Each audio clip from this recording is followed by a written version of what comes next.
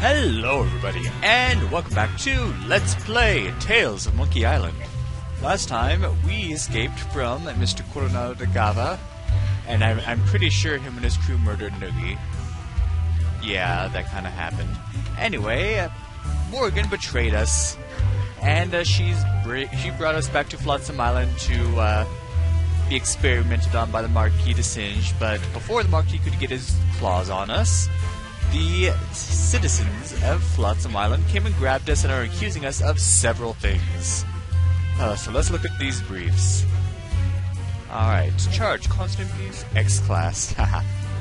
Charge defendant ruined is perfectly good X, is suspect but plausible. Reports is not just making things up. Sentence, two pieces of 8 fine and a death by hanging. What? Okay. A recommended sentence. Well, we have nothing to do with that. I don't even know what that guy's talking about. Alright. Miss K. Krebs charges thigh crimes and misdemeanors. Get it? Thigh crimes. Discontinuation of Club 41's nacho sauce makes proof of guilt difficult, but court deems it unlikely that some other mix of fluids could have caused Krebs' distinctive burn. Yeah, pay attention to what these things say. Anyway, pretty much she's... Death by corset? Oh my goodness, that would hurt. Anyway, she's accusing us of spilling nacho sauce on her leg and scarring it. More on that in a little bit. Witness, H. McGee, that's Hemlock McGee. Felonious feline frightening. Clayton's pussycat seems traumatized by court, seem too far too many crippled pirates miraculously healed by the tonic of a cash settlement. That kitty moves an inch, this case is over. Send us one ball of yarn, death by mauling. Ouch. Okay, so concerning the nachos and the cat thing, if you go way back to, I believe, episode 2 of this Let's Play, you remember that we went into Club 41 blindfolded, and our hand caused all sorts of mischief. During that time, you heard Miss Krebs say, "My nachos!" Because I guess we spilled her nachos on her, and then you also hear Hemlock McGee say something like, "Hey, kitty!" That was a horrible voice, I'm sorry, I probably hurt your ears by that, but that's how he sounds. So yeah, it actually comes back to bite us in the butt here. So I love how they do that. Yeah, we need to get that cat to move. And finally, Miss Joaquin de Oro, counterfeit collectibles. Witness testifying in return for lighter sentence. Board distrusts stool parrots. Their testimony is only as firm as their last bribe. I see. So we need to bribe the guy, perhaps. Yeah, that pretty much tells you how to solve the problem. Death by 8-sided dice. How does that work? Confiscation of sextants. That's just cruel. Okay. Witness, Guyver should be defendant arrested in possession of tiny sea sponge, which he insists will cure the pox. Court is skeptical, but his confiscated artifact is a matter of policy. And also in possession of an unremarkable wedding ring that will likely be used to defray his funeral costs. You took my wedding ring? Alright, so these are our briefs. So, what do we do? Well, we can actually walk around and people just sort of sit there watching us. The Left Honorable Justice K.B. Popnecker lived on the bench, died under the table. Now this one. The Right Honorable Justice D.C. Grosscup. 30 convictions, 0 acquittals, no survivors. Oh man. And what's over here? Pirate code. Stinkbeard's common laws for common pirates. Laws? Pirates don't need no stinking laws. True. Fine, then we'll proceed with the execution. I mean, On the other hand, maybe I could use a few good laws right now. And what's this over here? Looks like there was one whale of a fender bender while the winds were blowing out. How does that work? That's why I always sail defensively and carry state arm insurance.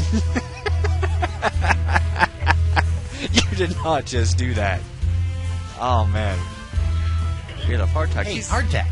Defense will refrain from addressing the bailiff in open court. He's the one accusing us of ruining his ex. Well, there it is. Why is it always an X? Why not T marks the spot? True. I guess X is easier to make. Dark Ninja Dave action Surprised figure. Doro ever fell for that. You might not want to say that out loud in a court case where you're being accused of making a counterfeit. There's our ring. Let's grab it. Or not. I love how they don't even say anything. They just sort of like give each other nasty looks. The nacho plate. That empty nacho plate is making me hungry. Gosh dang it, me too. Dang it, games. Always these LPs making me That hungry. paralyzed cat is creepy. Yeah, but it's still alive. You can see his eyes moving, which is just, Hey, he's the stenographer. Could you read that last bit back for me? Very interesting. I don't even remember saying exsanguinate. No, I'm not questioning your professionalism. It's just that I don't even know the meaning of... Yes, ma'am. Sorry, ma'am. Okay. I guess we can talk to, the judge. I, don't know what to do. That's why you should have a lawyer, you blithering planet skate! Sorry. Look, Threepwood, it's pretty easy. You can call witnesses for any of the cases. Once they're on the stand, you can question them, confront them with evidence from the evidence table, if it's pertinent to the case, or attempt to confront them with new evidence that you've brought into court. Man, his You hands. best be careful about that last one, though. Nothing gets on me nerves more than a defendant attempting to clog my court with useless chunks of jetsam. And of course, you can always ask for a recess so you can check your briefs. Thanks. My briefs are fine. Oh, you mean... Oh, okay.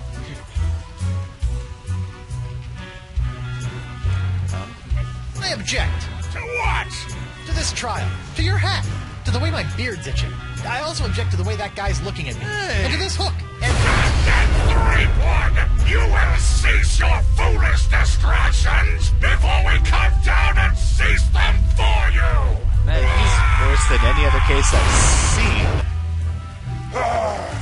And then he gets angry and just sort of sits there blathering with those red eyes, man. Oh well, nothing we can do about that.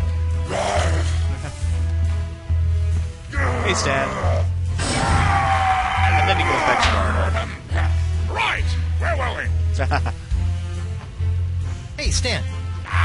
No fraternizing between the defense and prosecution while court is in session. Oh. If you want to gab, call for a recess. It looks like Stan, even despite all the things we put him through, still kind of wants to help us. This reminds me of the time I kissed Elaine under the mistletoe, and a rotting corpse fell on me. Don't you hate it when that happens? Let's see. Sword of Lustitia. Sword of Lustitia? Goddess of justice, you illiterate swab! What is... Well, there's nothing else to... Oh, there is something else to look at. An empty gibbet. We cleaned it out just for you, sweet meat. Sweet meat. Alright, let's actually do something.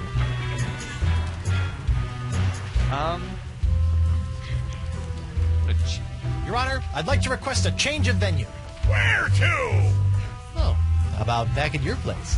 Just you, me, a jug of grog, a loaf of bread, and some scandalous legal briefs. Guybrush, what are you doing? That Threepwood will terminate his clumsy and off-putting attempts to seduce this court at once!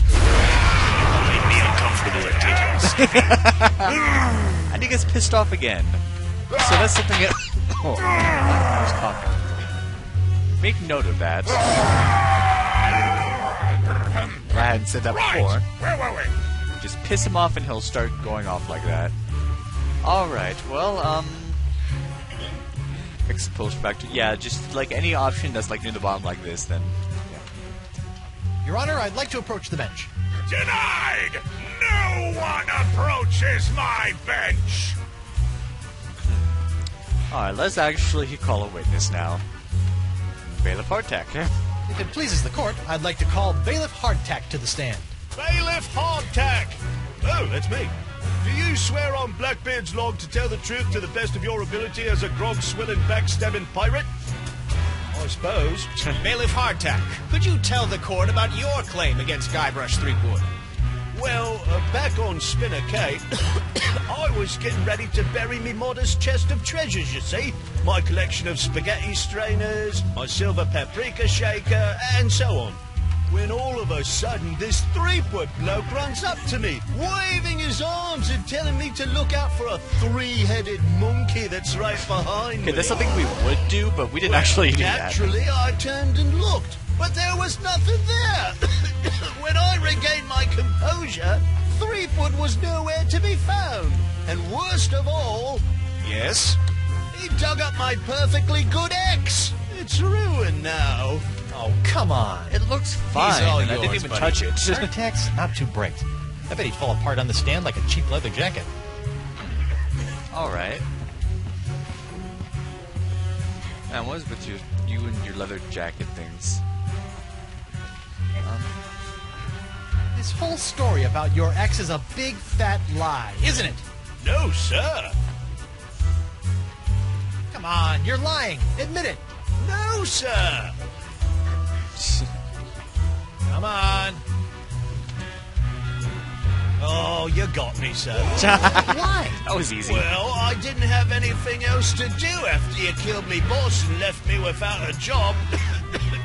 Oh, I could have charged you with that instead. Oh. Who did I... Oh. Your Honor, I move for a mistrial.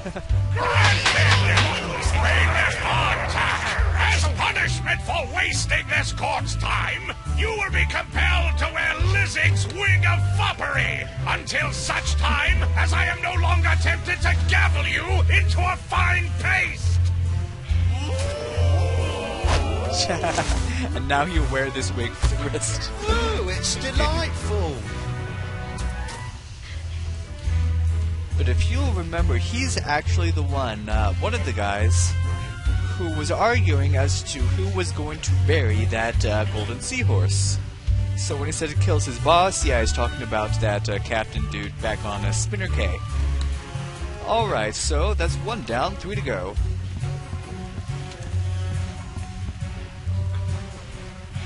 Call witness. How about Bosun Krebs? I'd like to call Bosun Catherine Krebs to the stand. Catherine Krebs. Do you swear on Blackbeard's log to tell the truth to the best of your ability as a grog-swilling, backstabbing pirate? Aye. Bosun Krebs, could you tell the court what happened on that fateful day? I was minding my own business at Club 41 with a mug full of grog and some zesty nachos, when all of a sudden that blindfolded Jasper barreled into me, knocked me nacho sauce into me lap, and gave me this disfiguring scar. That actually looks nasty. Aye, that takes me back. Oh yeah, it kind of looks like a skull and crossbones. Bailiff, supply the prosecutor and the defendant with sketches of the burns for their briefs. Aye, aye, Your Honor. Lots of luck, kid. So we got ourselves a sketch of the burn. Man, they took everything. Oh, there's our briefs. Okay. And our hook, of course. They didn't take that. Alright, so let's question Miss Krebs here. You're lying about this whole nacho business, aren't you? Nay, are you lying about being a mighty pirate? I'll ask the questions here. Come on, Come on, you're lying. Admit it. You'll crack part 2. Objection, Your Honor. Defense is badgering the witness. Knock it off, Threepwood! Darn. Yeah, we can't just badger her into telling the truth, even though we did spill nachos on her. But whether or not it caused that scar is yet to be seen. Looks like we'll have to gather evidence for that one. I have no more questions for this witness, Your Honor. You may step down, Bosun Krebs. Alright, next. Guess you have to walk behind your thingy-mabobber. Your Honor, Oh, I'd like to I call a think we did recess that to one. confer with my client. Bailiff, please escort Captain Threepwood to the brig. Shoot. Aye, aye, Your Honor. I guess we could do this now. Doesn't matter. Well, at least I'm not about to be dissected by a crazy scientist. Now to break out of here, find a lane and use La Esponja Grande to... Hey, what happened to my cool voodoo sponge? Don't you remember? All possessions will be returned to the prisoner once he has been cleared of all charges. In the likely event that the prisoner is not cleared of all charges, his property will be distributed to his heirs. But I don't have any heirs. that I know of. Then they'll be auctioned off at eBay. Oh, eBay. Okay, I think we can just get back in What port do you want? from here. We don't want to get out of here yet, because I want to actually finish that off. I'd like to return to court to defend my client.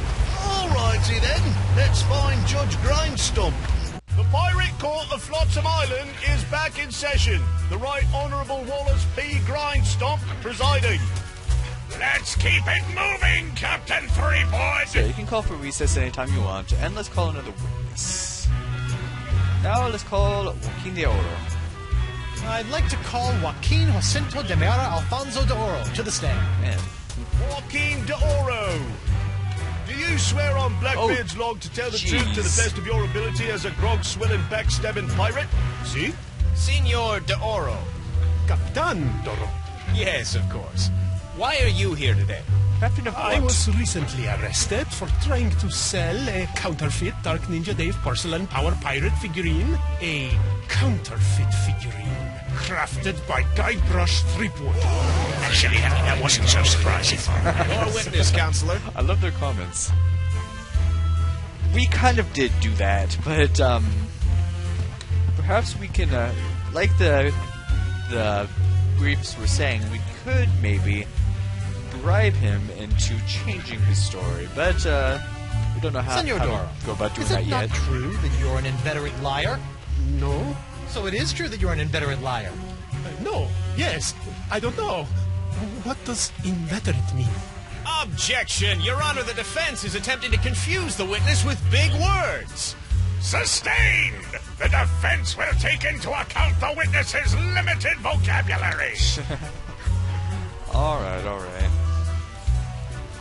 You liar. Yes? Me liar, no! I suggest trying another line of inquiry, Threepnod.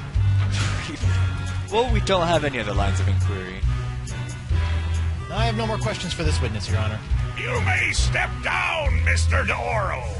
That's Captain Doro. Captain of what? Just...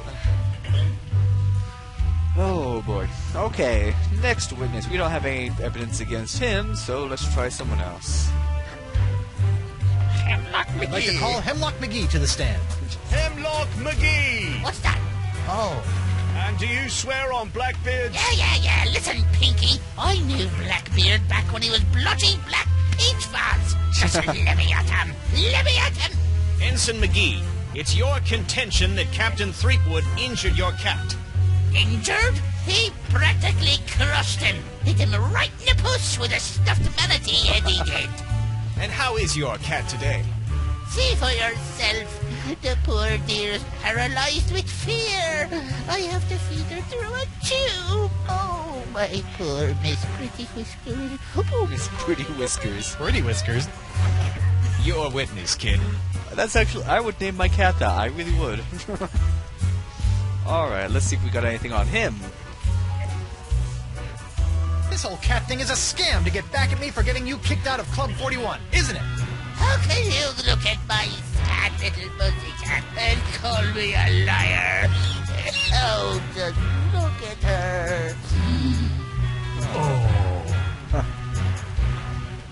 Admit it. You're nothing but a no-good, no-legged, stinky liar. Objection! Defense is mocking my client's disability. Sustained! The defense will refrain from insulting the witness's pungent body odor. Alright. So we need to get that cat to move somehow, but we can't do that now. I have no more questions for this witness, Your Honor.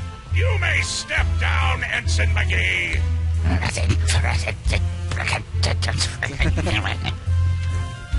And finally, we can...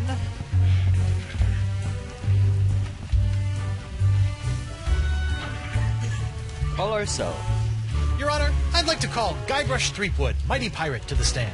Guybrush Threepwood. I'm right here. Oh, right. Do you swear on Blackbeard's log to tell the truth to the best of your ability as a grog-swilling, backstabbing pirate? Ooh, what's this log made of? Calf leather? You just can't find craftsmanship like this these days. How can you feel it with your hook? I do. Alright. Captain Sheepgood. Reapwood. Ah, yes. Shreveport. Reapwood. Greensleeves. Reapwood. Treebeard? Treebeard. Sleep. Wood. Dak. Objection. Defense is stalling. The defense will get on with it, or the court will order his name legally changed to Captain Guts for Daughters. Oh, we got him really pissed again. Didn't mean to do that.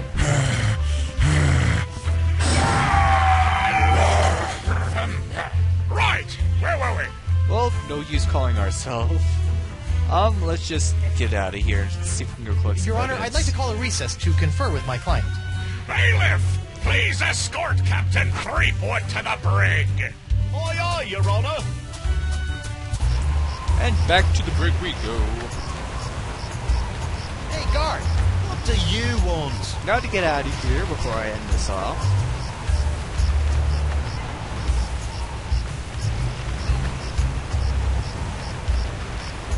Never mind. Nothing. Actually, Well, want to you'll look around get the plenty cell of that first. in there. Bar. This bar looks pretty loose. Knock it off, you! Loose patch of plaster. Part of the wall looks like it's made of pretty loose stuff. I wonder if I could dig my way out. Hey, guard! What do you want? Aren't I entitled to some bread and water? Bread and water? I pride myself on providing Flotsam's prisons with the finest in haute cuisine. Wait here. Oh, okay. Wait here. Huh, that's funny. This part of the wall looks like it's made of pretty... Okay, let's, we still have a hook. Maybe that'll help. Thought it'd never leave. What the... It's solid steel under here. Well, shoot. Stupid reinforced wall. Yeah, I guess there actually isn't anything we can do. Darn. Where's my dinner? My haute cuisine. Oh, the prisoners don't get any food. That's for the guards and judges. Delicious, too. What a jerk. Yeah, he knows that he's still wearing that wig, and will continue to guard. wear the wig. What do you want? So to get out of here, I want to see my lawyer. Your lawyer? Yeah, you might have heard of him. Guybrush Threepwood, mighty pirate at law. Fine. and check this out. All right, Councillor. Judge Grindstump says you got 5 minutes. That should be more than enough for this piece of scum. Hope you had a good excuse for dragging me out of bed at this ungodly hour.